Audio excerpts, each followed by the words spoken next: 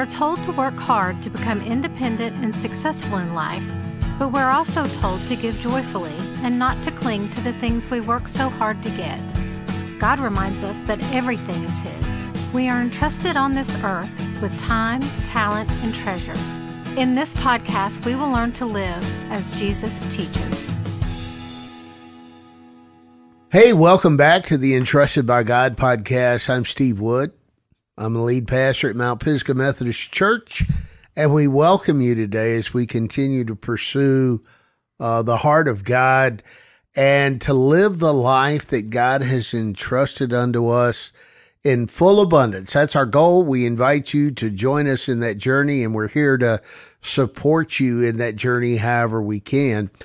Today, I'm joined by Ray Bachman and Dwayne Wood and Mickey Lyons, and we're going to talk about basically what we say and how we say it, and use the rule of thumb. Does it build up? Does it build up? Does it tear down? Does it edify? Is it in line with God's heart and will for His people and for His kingdom work? And so we're going to the book of James in the 3rd chapter. And Dwayne, you've got a passage to read for us that no doubt will spur a lot of conversation. Absolutely. So James 3:3-10, and I'm reading out of the New King James Version. Indeed, we put bits in the horses' mouths that they may obey us, and we turn their whole body. Look also at ships. Although they are so large and driven by fierce winds, they are turned by a very small rudder wherever the pilot desires. Even so, the tongue is a little member and boasts great things. See how great a forest a little fire kindles? And the tongue is a fire, a world of iniquity. The tongue is so set among our members that it defiles the whole body and sets on fire the course of nature, and it is set on fire by hell. For every kind of beast and bird, of reptile and creature of the sea is tamed and has been tamed by mankind, but no man can tame the tongue. It is an unruly evil full of deadly poison. With it we bless our God and Father, and with it we curse men who have been made in the similitude of God. Out of the same mouth proceed blessing and cursing. My brethren, these things ought not to be so. That's heavy. I am so convicted already. That's heavy. I'm reminded that the tongue is reflecting what's inside of us. It's the heart. Remember when Jesus told the disciples, it's not what you put in your body, and what passes through your body. What gives you away, what defiles you, is what comes out of your mouth, your tongue. Yeah. As I read this passage, I basically think I am so embarrassed. If somebody were to play tapes of things I've said over my lifetime, I would be totally embarrassed of some of the things I've said. It's like, Lord, I wish I could erase, and likewise, obviously, I'm proud of some of the things I've said also. But this is so convicting. Good thing our wives aren't here to talk about this first, because I think there's times when we've said things at home, we're like, oh, I hope it's not recorded. But it is. The tongue is a blessing and can be a curse. I've seen people just totally encouraged by words that have been spoken, and I've seen people that have been torn down. I've been involved in this ministry that we do these men retreats, and it deals a lot of woundedness of our past. And it's just amazing how many guys, once they start opening up, they just share the words that they were spoken in their lives by their parents sometimes, like, you'll never amount to anything. You never do the right thing. Just this condemnation, and it's marked them, sadly, as an adult. Yeah. And they have to really work through that and look to God for their acceptance and love and forgiveness. But this is a heavy topic, and words are powerful, and we have to be careful, even with our kids, with our spouses, with our friends, with our family members. It's just I've seen it destroy, and I've seen it lift up. But this is something we've got to take to heart. I can recall, as I think about just this opening part, of all the times in interaction with my children and with my wife where I saw a head drop after I said something I wish I hadn't have said. Mm-hmm. It's amazing that words can cause heart wounds that go deeper than physical wounds. And to your point, Ray, can often be carried and internalized for years and years and years. In terms of praying the scripture, it occurs to me that we got a couple of images here that are really interesting. The first one is a bit in a horse's mouth, because if you know anything about equestrian activities, you can indeed stop a horse because of the bit that is in his mouth. Many years ago, when I first came to Christ, I got involved in a full gospel businessmen's fellowship international luncheon. And man, I was in over my head. I was a new Christian, and these guys were on fire for Jesus, and I was learning from them. It was good. But we break into these small group circles, and I remember this from 40 years ago. So think about this. I had a guy that prayed over our group, Lord, put a bit in our mouth and a hook in our nose and lead us to where you want. I was thinking, man. Whoa, brother, whoa. And so internally he's praying. I'm agreeing with him, but what I'm feeling is, man, I am nowhere near that surrendered yet. That, that I'd be obedient to God like that. And then the second one is the whole idea, not of a ship, but think in terms of a fleet or an armada and trying to turn them all in fierce winds. And what turns them is ultimately a very small rudder. Yeah. Wow. And they're sunk without it, as we're finding out off the Spanish coast. The orcas, they go after the rudder, and then they're sinking the ships. Yeah. So, I'm very guilty of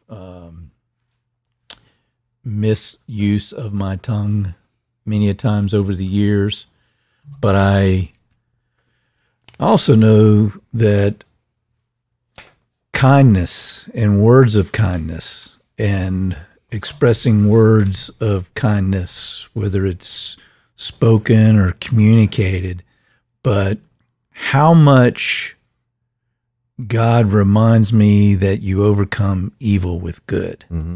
And you can get points across. You can do things in such a way. It may take you a little longer, but you can do things in such a way that it helps tame that tongue, so to speak. And it's a challenge for somebody like me who is a little bit quick with some of the thought processes that I go through and quick to make judgments and temperament and whatnot. But it really does help. And I've been challenged in my life a number of times to actually sit down and thoughtfully put something down in paper and reply back to someone that I wanted to just hammer. I'm showing my fist. Hammer based on what their words to me were. I wanted to come right back at them. And the times that God has stopped me in my tracks and slowed me down and said, hold on, big boy, tame your tongue and sit down and pray about it, think about it, and then respond. Wow. It's incredible to think about this in both ways. Saying the right thing, the noble thing, the true thing, the edifying thing, the constructive thing, the affirming thing. And equally important is not saying the wrong thing. I don't know who invented or who came up with the idea of the 5x5 model. We've talked about it here in some of our messages over many years. I think the last time Alan White, when he was teaching, talked about the 5x5 method. But here's the 5x5 method as it works with our spouse. I commend this to all of you who may be married or in a relationship, whatever. At the end of a long work day, the 5x5 method is as soon as you come into the house, the apartment, whatever, you spend 5 minutes within 5 feet of your loved one. All right. Now here's what I've learned. What Leanne wants from me is not what's on my mind. She doesn't want me to talk. Guess what she wants from me? She wants me not to talk and be fully present and listen. Now, is that taming the tongue or is that cueing the ears? Which is that? Both? Yes. Yeah. One of those questions you answer with a yes. Excuse me. When I think about taming the tongue in a positive way, I think about Jesus.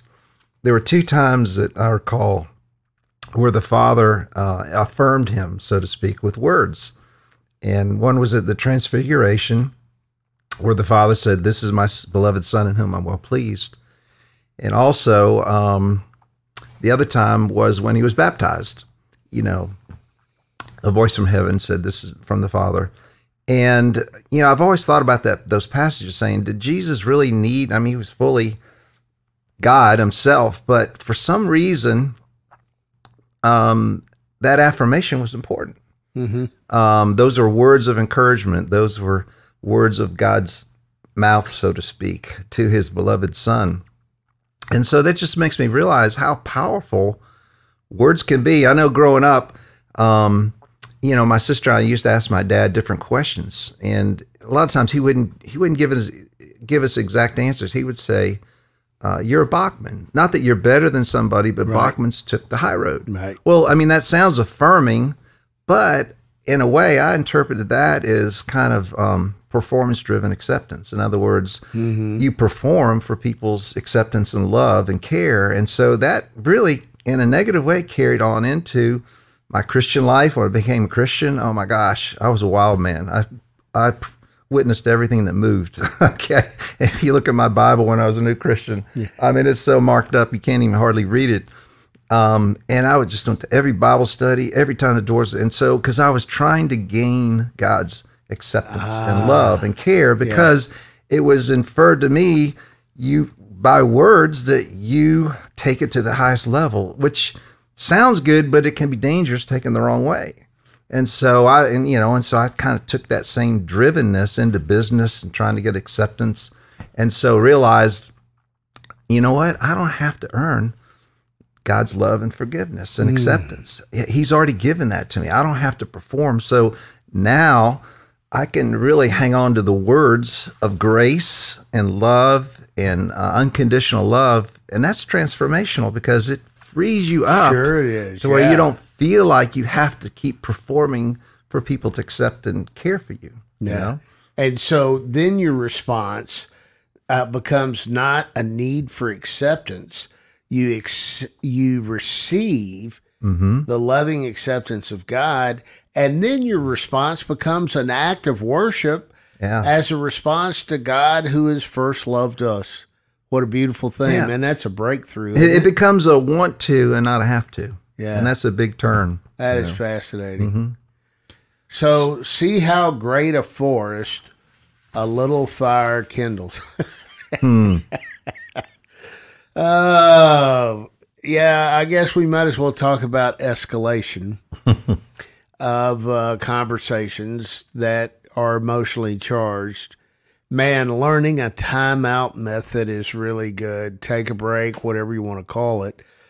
But most trouble when it comes to interpersonal relationships, not just family, is basically the fuel of escalation in words exchanged.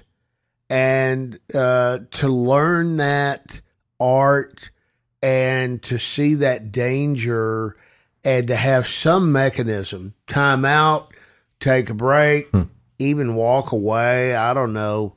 But different people handle it differently.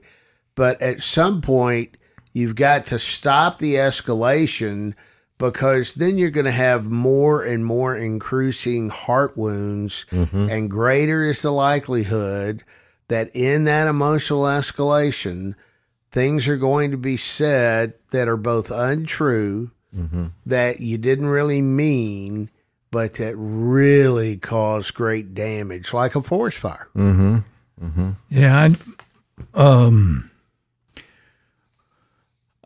reminded that one of the things the Lord's taught me over the years, particularly more in my latter years, is that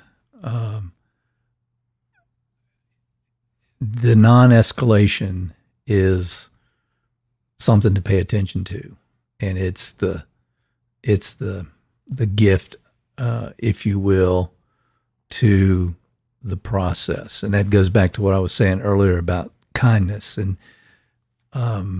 you just have to engage with people and not respond in like kindness. You show the love of the Lord. And I mean, that's what Jesus has called us to do. He's called us to be a witness, and we know that we're going to be persecuted. There will be trouble. And so what are we to expect? And again, I'm learning more and more about this. But I can think of recent examples where my response could have been very different. And as I told the people that were with me, I said, I can pick a fight anytime I want to pick a fight. It's really the hard part is to respond and reply in kindness and try to get a resolution and to stop the escalation, stop the fire. That's really the challenge that we have. And so, I look at it as my responses have been more to not escalate, but to try to de-escalate. I feel that's very much the Christ-like thing to do, is to, okay, then this is what's happening. I understand it, and we'll see what the Lord's trying to teach us and what we're going through here. The last part of this passage makes it obvious that there's only one person who can tame us, so to speak. I mean, it uses the bit in the mouth. It uses the rudder on the ship as the analogies or metaphors, but the real deal is, it is the work of the Holy Spirit and the presence of God in our life that just really can bring the discipline, for lack of a better term, of what to say, how to say it, and what not to say, especially in these relationships. Wow. Any last thoughts before we put a ribbon on it today? Well, I know that in my household, I've tried to learn it's not what I say, but how I say it. Hopefully, Vicki, I'm learning. Don't give up. Married how Don't many give years, up Ray? on me. It'll be 44 this September. Oh, bro, my gosh. okay. And she's still breaking me in. But yeah, I mean, attitude and the way I've said things communicates more than sometimes the words I've spoken, and I've been guilty. But the most important thing is to say, regardless, I'm sorry. I'm sorry. I did not mean that. I wish I could take those words back. I was wrong. That's what you've got to do when these words come out, out of an emotional, heated time. You've got to ask for forgiveness. You've got to. Otherwise, that stuff sits in there and it's like a cancer that grows. There we are. And it breaks relationships. I'm sure those that are listening to us have broken relationships. And a lot of it's a result of wrong words were spoken, and they never were asked to be forgiven. Yeah. So, well, what a good word to end the podcast on, Ray. Thanks for sharing that. Hey, in your journey, hopefully we've shared something today that resonates with you. Maybe even shared some ideas of how to practice workable, better solutions to avoid these heart wounds and then avoid having to unwind an unhealthy conversation. If we can help you in your journey with Christ, we really do want you to find and live in the great joy of the life that God has entrusted unto us. You can reach us at mountpisgah.org. And until we meet again, God bless you and have a wonderful day. Join us next time as we continue to learn to live with open hearts and open hands as followers of Jesus Christ.